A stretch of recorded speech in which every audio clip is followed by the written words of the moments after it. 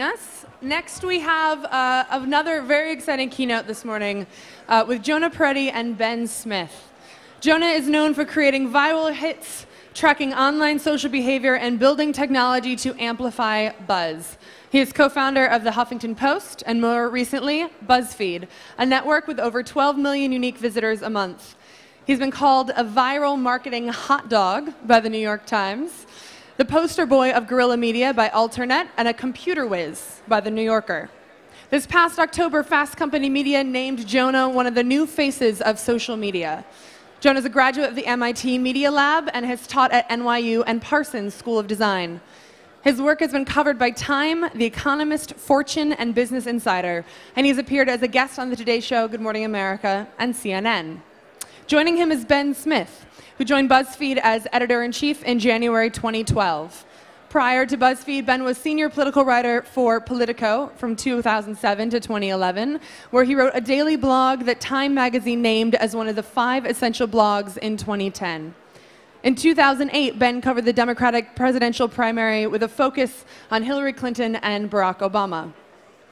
Before Politico, he wrote a column and a blog for the New York Daily News, and he also started New York's first political blog, The Politicker, for the New York Observer, as well as the political site Room 8 after working as City Hall bureau chief for the New York Sun.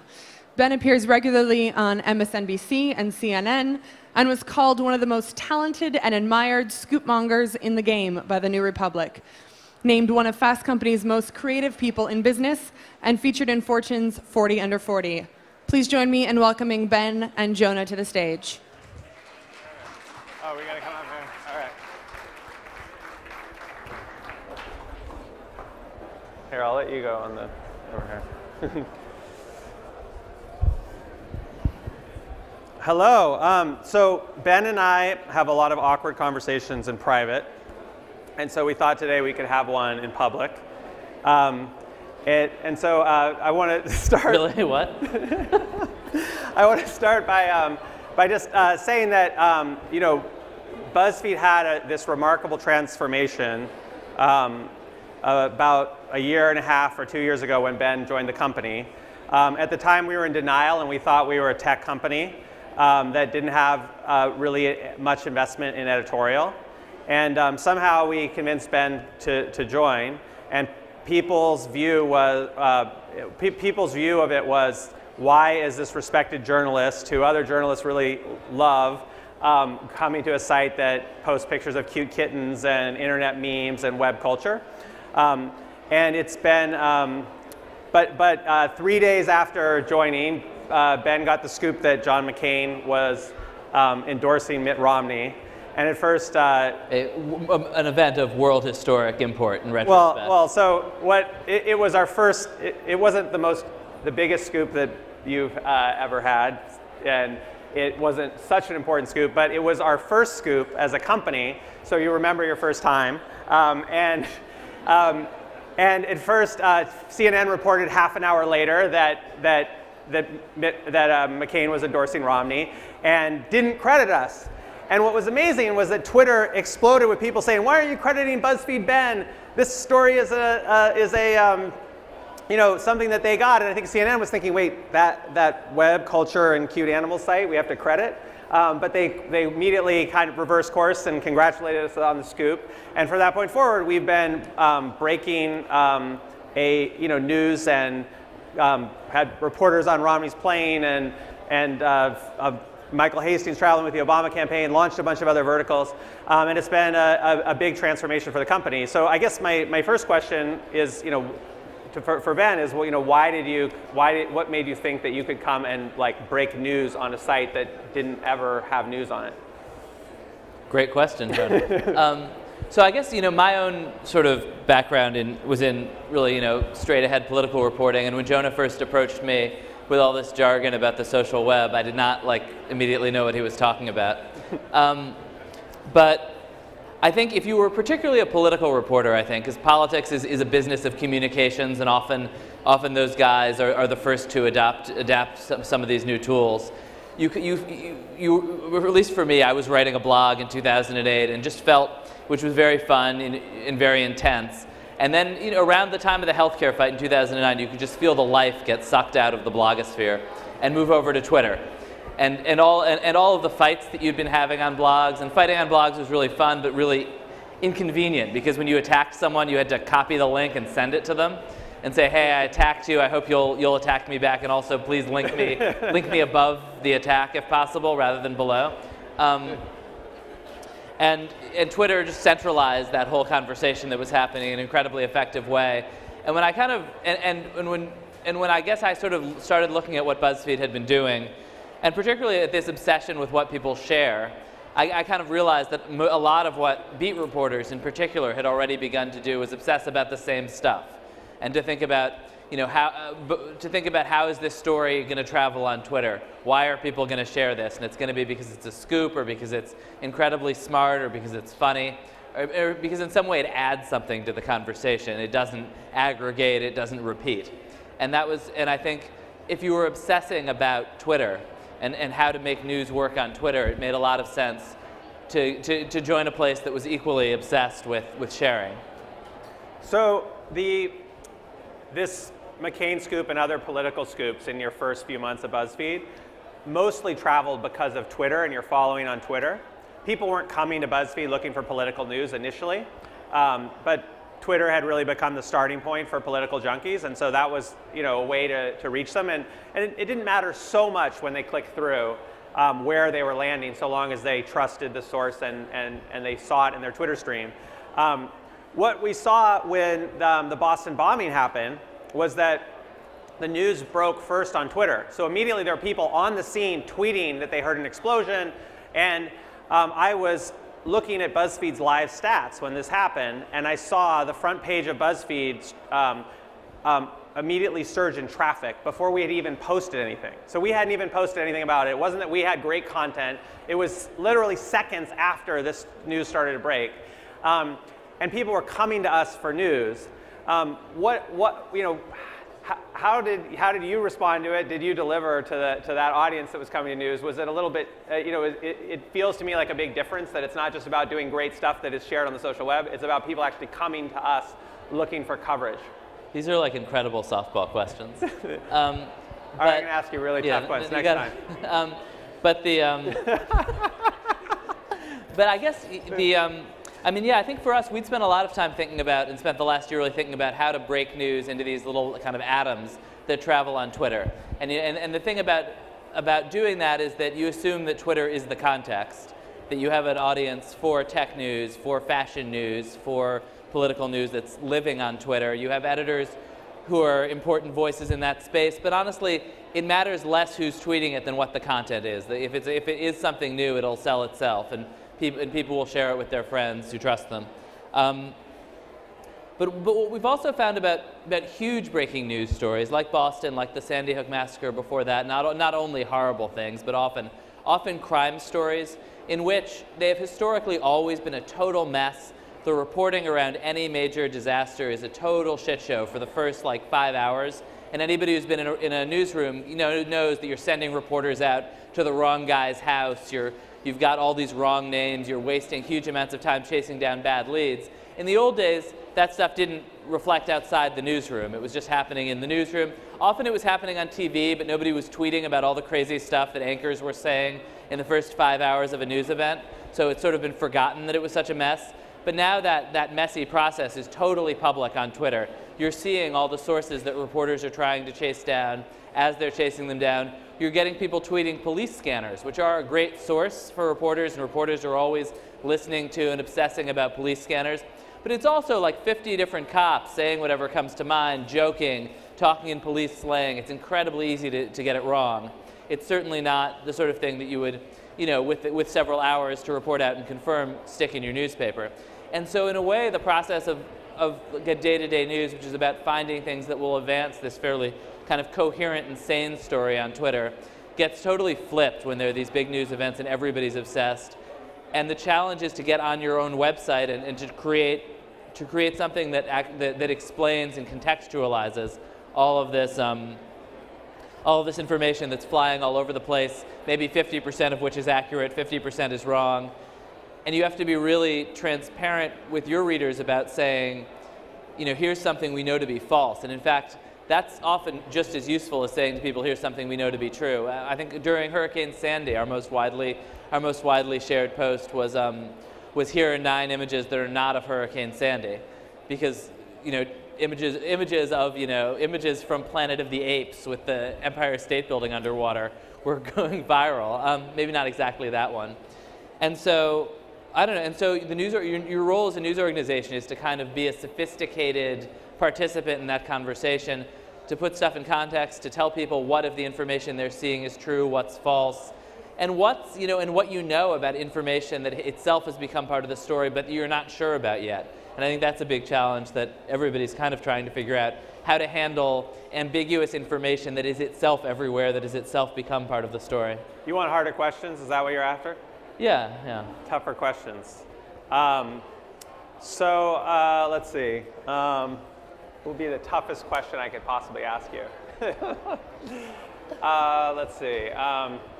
So BuzzFeed, one of the ideas behind BuzzFeed is that you're making content for sharing. That you're making content that people will tweet or post on Facebook.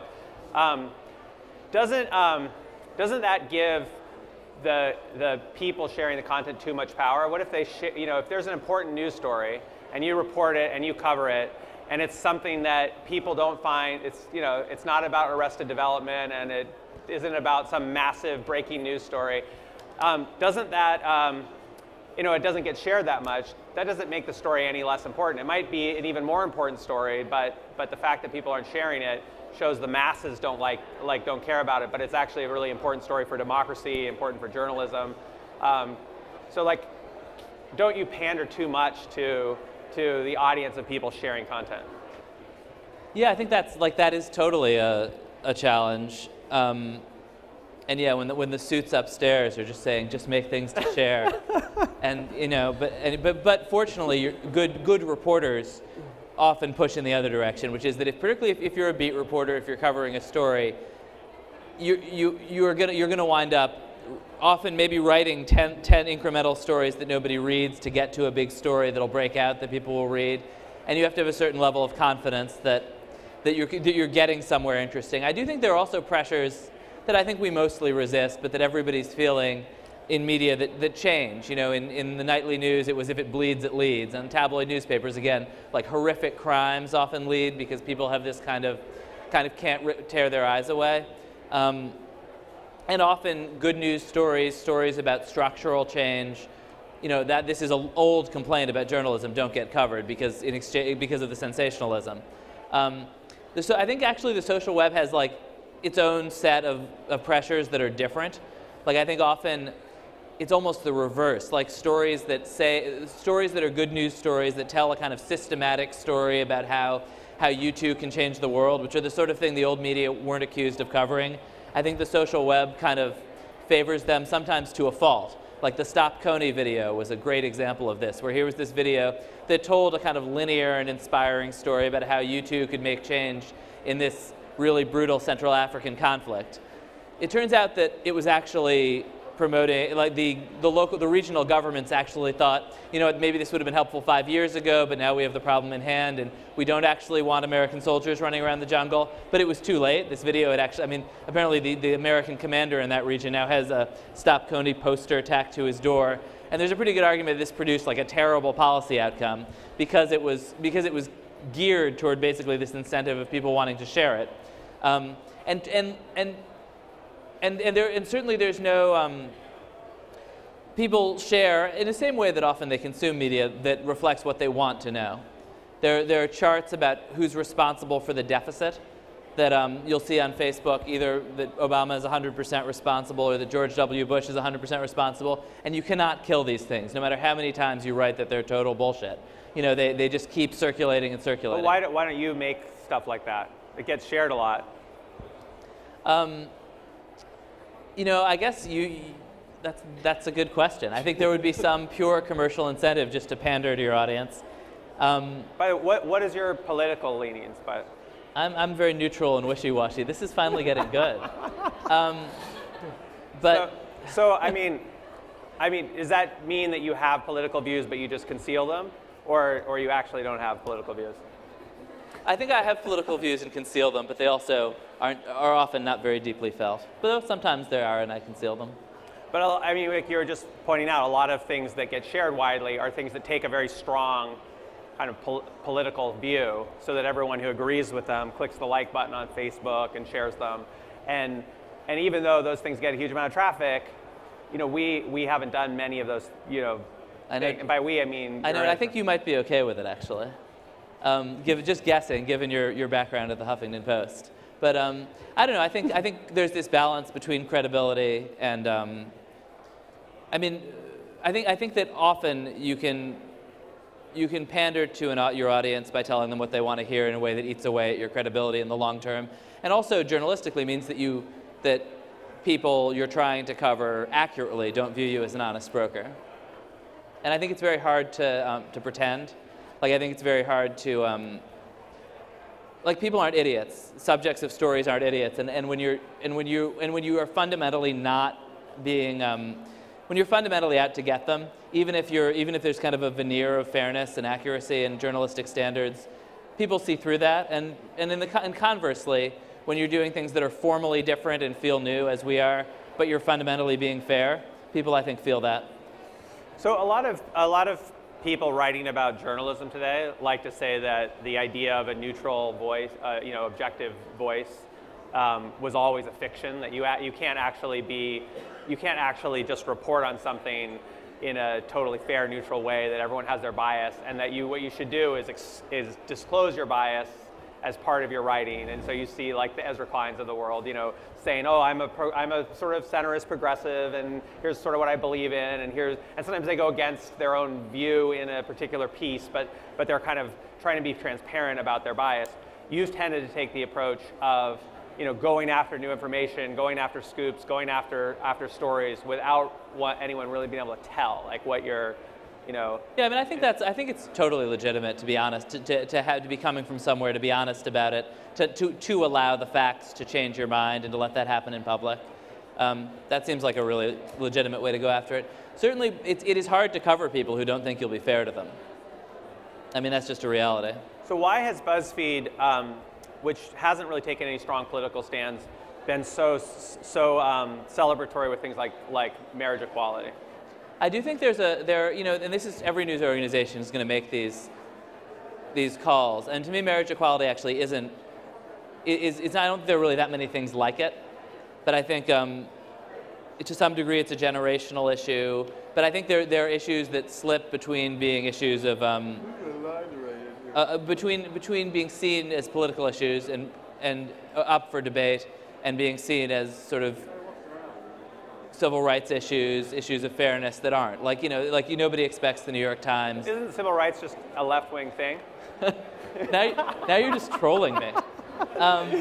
You said I wasn't asking tough questions. No, this is better. But this is actually kind of interesting. I do think with marriage equality, it's one of the, the New York Times does not cover doesn't cover racists fairly, right? I don't think anybody in the media does. Maybe I shouldn't say it quite that way. I mean, I think people don't view, and I don't think that people whose views are favor racial supremacy are entitled to a fair airing of those views. Those are discredited views that really aren't part of a legitimate conversation. Right, but people on the left are more into civil rights. That's the non-trolling way to say it. They spend more there. I guess if you don't consider speech a civil right, that's certainly true. Speech a civil right? You mean? No, I mean, I don't know. I think people disagree on definitions of civil rights. Right. Yeah. Okay.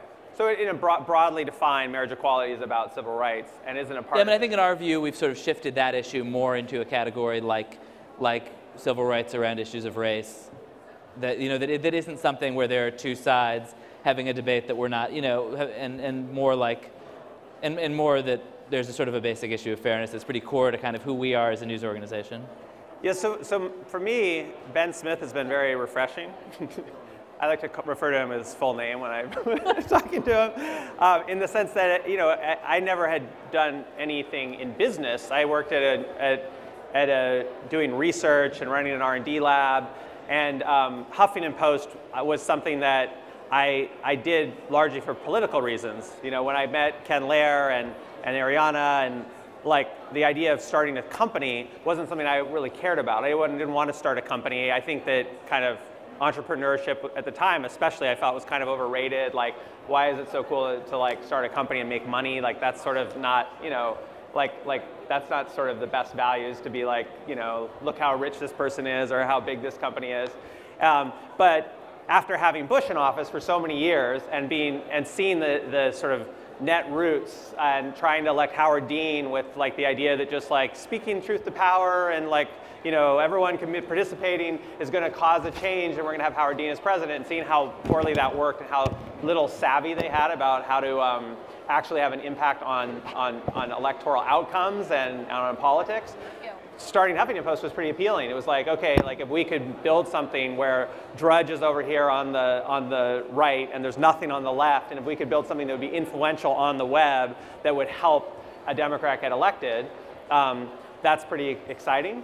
But then after doing that for a while and actually having a Democrat get elected, you know, more and more, you know, just reading sort of the kind of shrill left-wing comments that would like be on every single post, and seeing the way people would share content just because it agreed with them, even if it was a poorly reasoned piece. Like a poorly reasoned piece you agreed with, you'd share with everyone you knew, and a well-reasoned piece that kind of challenged your views, like you wouldn't share and wouldn't go anywhere. I started to get kind of like overdosed on the kind of lefty Kool-Aid. And it became like this effort in making content of like you're triangulating between these different views and not thinking so much about breaking a story, but thinking about how that story is positioned in this ideological universe.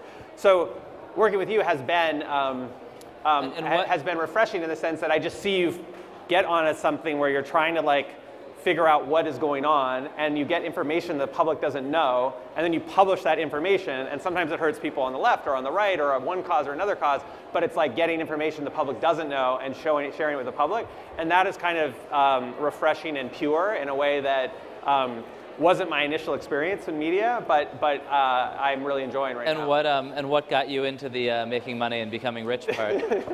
That was sort of accidental. But you do seem to enjoy like the the business. I mean, once you know, seeing as Huffington Post started to grow as a business, that got addicted. Not so much for the money side, but just that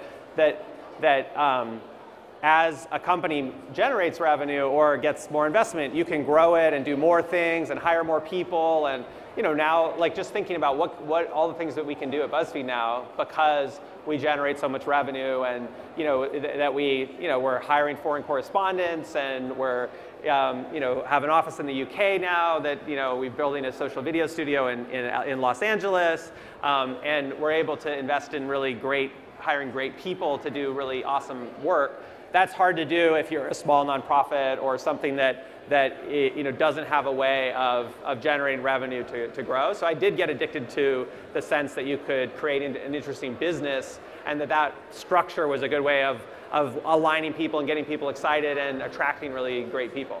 I guess something I'm interested to ask you. I think you were known then, and always a little bit, as sort of a genius about traffic. And at Huffington Post, traffic was among the many things that just kind of scaled up incredibly fast.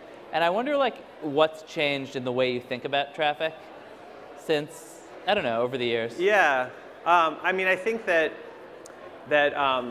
partly because at Huffington Post my role was more focused on traffic and product tech and traffic, really. I got very obsessed with it. Like, how do you grow? How do you make the numbers go up? It was like a game, It's like, how do you keep growing this thing and getting it bigger and bigger? I think as I've gotten older and I've been doing this stuff for longer, you start to realize that it's possible to over-optimize. It's possible to have too much traffic. And by that I mean, if you are able to get someone to see a piece of content that doesn't want to see it, that makes your unique visitor number go up, but it actually isn't a good experience and it isn't good for your brand. So if you do a Google search and land on a page and the page is not the authoritative page, and you have to do another 2 or 3 clicks to get to the authoritative page, you just kind of anger people, and it's not good for your brand. And so I think that there's lots of things that give you a short-term traffic hit, but long-term aren't good for building a business. Slideshows are another example. If you get obsessed with page views, you put slideshows, and then all of a sudden your page views go way up, and you're like, we've doubled our page views in 2 months, and you get all excited, and you don't realize that that page view is actually just an annoying experience of someone like clicking, and it isn't actually, adding that much value. So I think I feel like there's lots of local maximums where you can optimize for traffic, and you think you're at a top because you're at a peak here, but actually there's some other mountain over here that's much taller, and it takes a little longer to get there, but it's a higher mountain. When you think about things like salacious content or celebrities in bikinis or things like that, if you optimize based on clicks, those things get huge amounts of clicks. But it's a black hole because people then don't share those things, particularly on social web, and it becomes something that gives you short-term traffic and clicks and engagement, but actually makes people feel a little dirty and want to take a shower, and doesn't actually grow your traffic long-term. When we probably would have had this conversation a year ago, I think we had various theoretical conversations about what it would be to have a news organization without a front page and purely distributed content. Has your thinking on that changed? Yeah, so the idea was that social is the starting point. People would discover BuzzFeed content in Facebook, in Twitter, on Reddit, on all these other social sites, and you wouldn't actually need to go to the front page of BuzzFeed. And then what we noticed was that the front page of BuzzFeed's traffic kept growing and growing and growing, and now it's growing at a sort of ridiculous rate where people are coming to our front page. And in the example I cited earlier about Boston, people were coming for breaking news.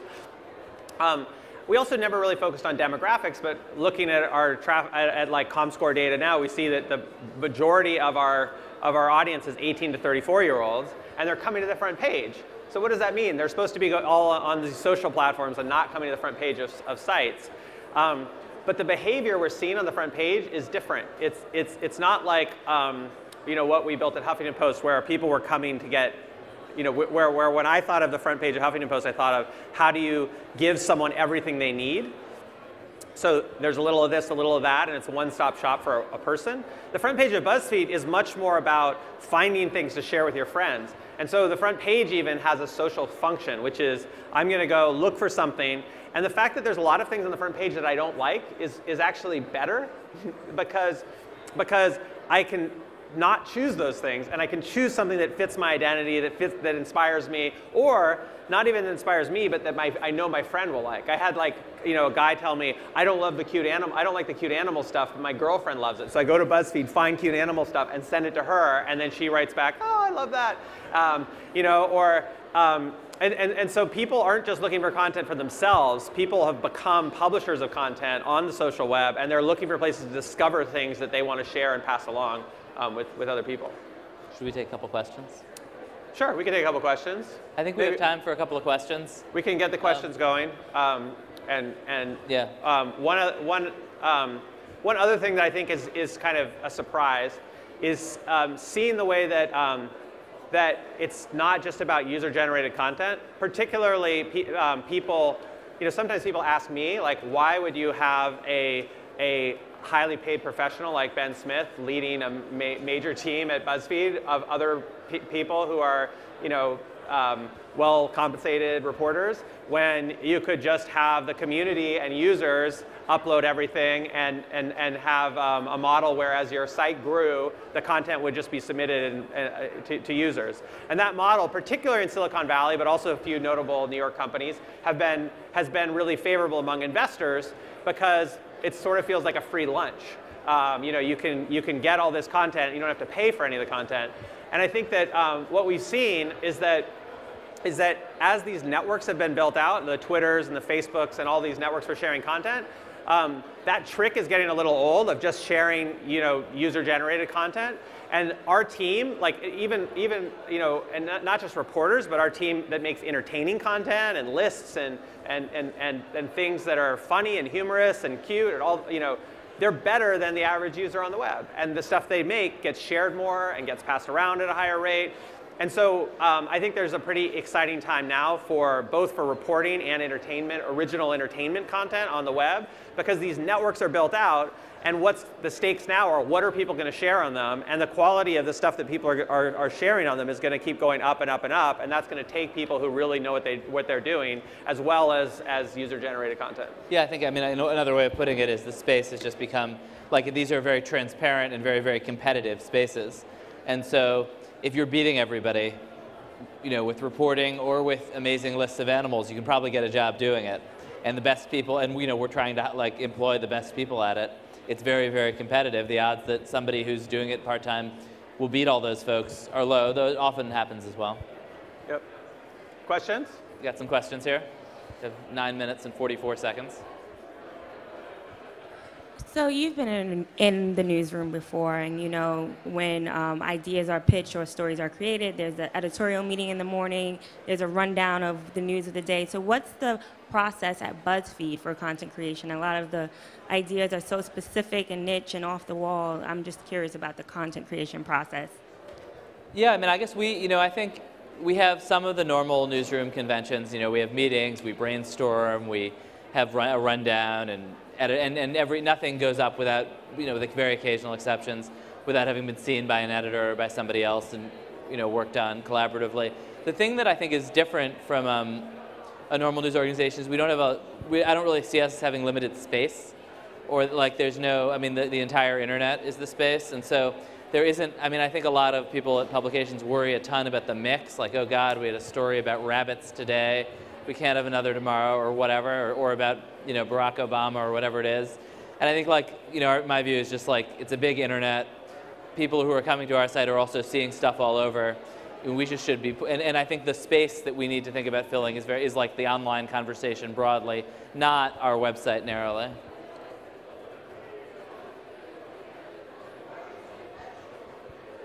Can you all talk a little bit about how you monetize your different types of audience? So those who are coming for Ben's hard-hitting news versus those who are coming for, you know, cat and rabbit photos. I would assume that the former is more valuable. Yeah, I guess I would say I think they're the same people. Although, yeah. I mean, I think they're overlapping sets. I think the set of people who care about animals includes people who care about politics, but not vice versa, and it's not entirely vice versa. But yeah, how do you monetize them? Yeah, so Ben's editor-in-chief of BuzzFeed, so he oversees all the content on BuzzFeed, not just hard-hitting political stuff, but you know, with an amazing team of editors like Scott Lamb and Dory Shafir and others. And what we found is that the audience of BuzzFeed, when we were just doing fun, entertaining kind of content and we didn't have any reporting, what tended to be young, urban, cosmopolitan, savvy people who liked eclectic things from all different parts of culture. And so when we started, and those people actually care about news, actually care about, you know, reporting, actually care about all these other things that we're launching. So, and in fact, people prefer to have a mix of all these different types of content together. So when we do surveys of our users, they say we love the mix of content. Like, we don't want to just go to a site that's only serious, and we don't want to go to a site that's only humor. And so I think that people who are curious and broadly interested in things tend to like sites like BuzzFeed. And by the way, they tend to like things like Facebook and Twitter, because if you go to Facebook, you have the cute animal thing next to the Arab Spring, next to your friend getting drunk, next to, you know, a long form thing in the New York Times. So that's really how media is consumed now. All this stuff gets mixed together, and it's a more enjoyable way to consume media, and we're just doing it at the source as a publisher instead of just ceding that entirely to the social networks.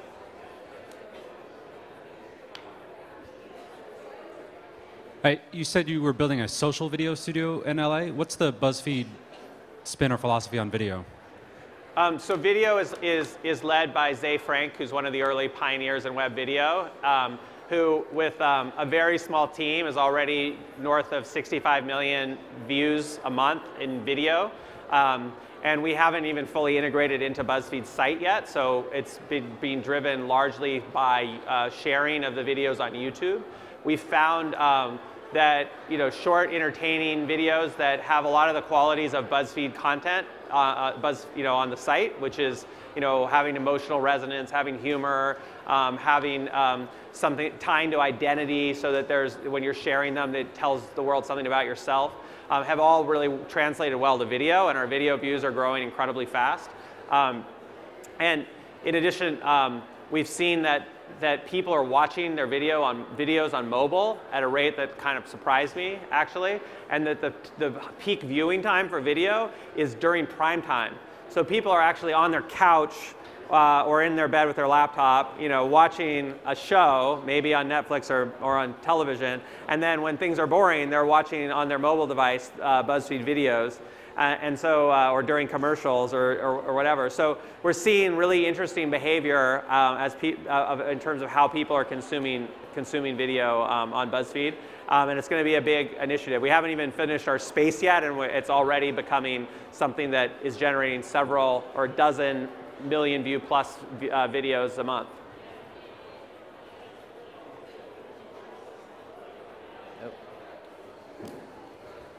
Hi, so I was interested in you were talking about Boston and the shitstorm of information and people coming to your site for it. And how do you separate out the influx of social data and report, and your process or sorting out the shit from the truth in that process, especially with stuff like CNN reporting arrests and... Right, the problem with those stories, I don't know, it's so easy to pick on CNN or on anybody in those situations, but it's incredibly hard because you have good law enforcement sources who are themselves confused and are getting reports from their subordinates that are wrong. So there's always, in the early hours of a big crime, all sorts of confusing, chaotic reports.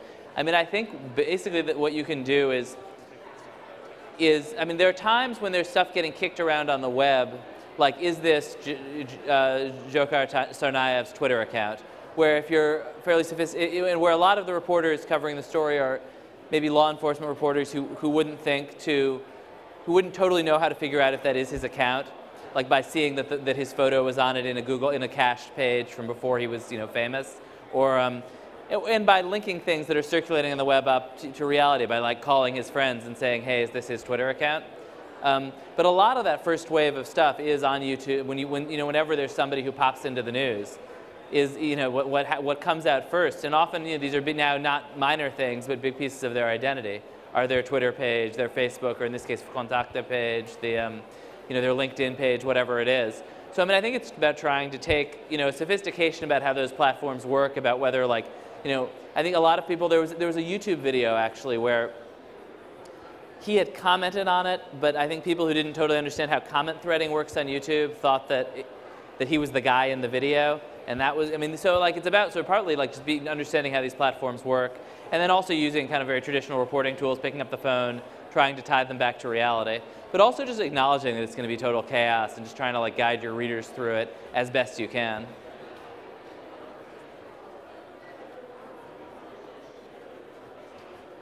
I think we're pretty much out of time here. Thank you guys so much. Thanks so much.